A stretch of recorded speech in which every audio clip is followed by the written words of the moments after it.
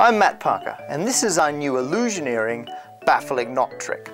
The way it works is you take two bits of rope and you're going to use these to tie a knot around your body. So we'll pass both ends of the rope across to here. We can actually discard one end of that.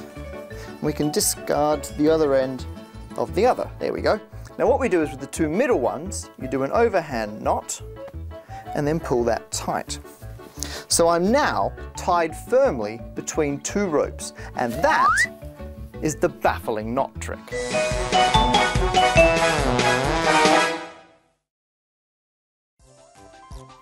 So how does the baffling knot trick work?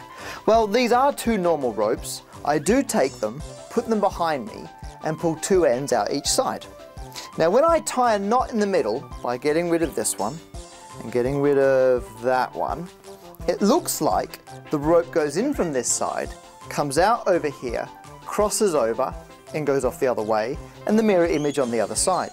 But that's not actually the case. This rope here that goes behind me comes back out the same side. This rope here that goes behind me comes back out the same side. And so what this means is if I pull the ropes very tight like this now, they pop around in front of me. Now the obvious question is, if the rope is going in this side and back out the same side, how are they staying up? And the secret is they're joined together in the middle with magnets. We've put a magnet in each rope, a little bit of clever engineering, and they snap together like that. And so whatever you do at the front, you can do a double knot like this.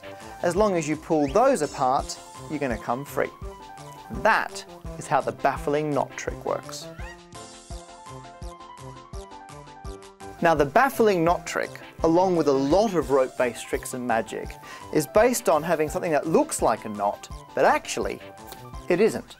And magicians have spent a long time trying to find things that look like knots, but they're not, as have mathematicians. It's actually a current area of modern mathematics research to find a mathematical way to take any tangle of rope and to be able to determine if it's a knot or not. And while that may just seem ridiculous, and believe me, mathematicians do it just for the fun of it, it's actually helping in cutting-edge medical research. Because a lot of bacteria, when they replicate, their DNA gets tangled and knotted, and they have a special enzyme that helps them unknot. And people who are now studying knot theory are working with molecular biologists to see if we can develop new drugs that will target that enzyme and find ways to stop bacteria from unknotting their DNA, and therefore they can't replicate. And that's why I like ridiculous knot theory.